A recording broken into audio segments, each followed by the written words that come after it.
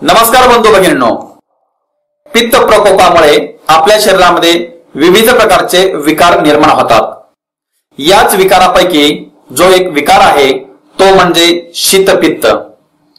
शीतपित्त शरीरावर निर्माण झाल्यास सर्वांगाला खास सुटते आणि शरीरावर लहान मोठ्या अशा प्रकारच्या गांधी निर्माण होतात आणि या गांधींनाही खूप खास व कंडो असतो। थंड पदार्थाचे सेवन, थंड वारा, थंड पाणी अशा गोष्टीचा अचानक संपर्क येणे, त्याचप्रमाणे सतत आंबट खाणे, शिळे अन्न खाणे अशा विविध कारणांमुळे पित्ताचा प्रकोप होतो आणि सर्वांगावर शीतपित्ताच्या गांधी उठतात। शीतपित्तामुळे शरीरावर जर गांधी निर्माण झाल्या त्यावरती घरगुती कोणकोणते उपाय करावेत हे आज आपण या व्हिडिओमध्ये पाहणार आहोत।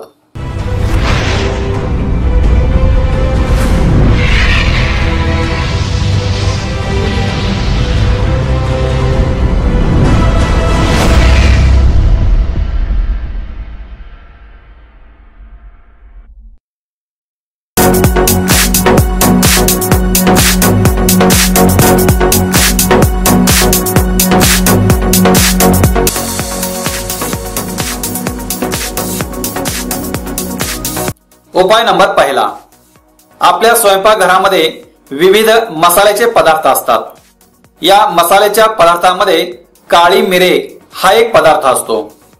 हे काळी मिरे घ्या, त्याचे बारीक चूर्ण बनवा आणि हे चूर्ण अगदी चिमूटभर चूर्ण या शीतपित्त निर्माण झालेल्या व्यक्तीला तुपामधून चाटायला द्या।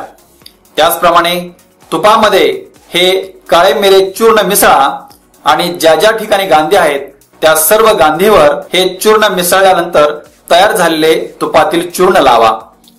हळूहळू शरीरावरील गांधी नाहीसे होतात आणि आपली या शीतपित्त या विकारापासून मुक्तता होते।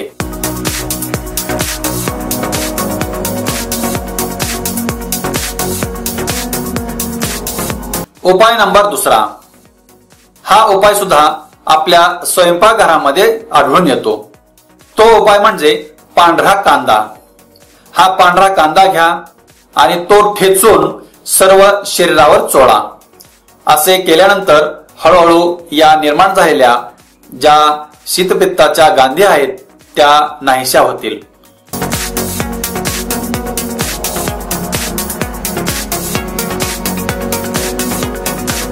उपाय नंबर तिसरा, शीतपित्ताच्या गांधी शरीरावर निर्माण झाल्यानंतर आमसूल घ्या व या आमसुलाचे पाणी सर्व शरीराला लावा।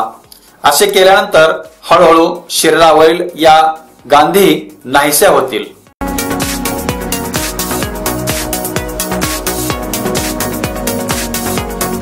या शीतपित्ताच्या गांधी नाहीशा करण्यासाठी चौथा उपाय सुद्धा आपण घरच्या घरी तयार करू शकतो। खायचा सोडा घ्या, तो सोडा पाण्यामध्ये चांगला मिसळून घ्या आणि हे तयार झालेले पाणी सर्व शरीराला म्हणजेच गांधीवरती लावा।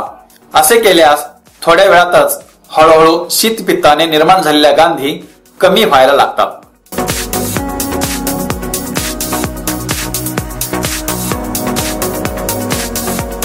शीतपित्तावरील पुढचा उपाय हा सुद्धा आपण घरच्या घरी तयार करू शकतो।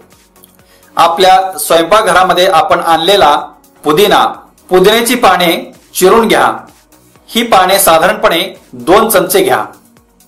त्याचबरोबर 1.5 कप पाणी घ्या।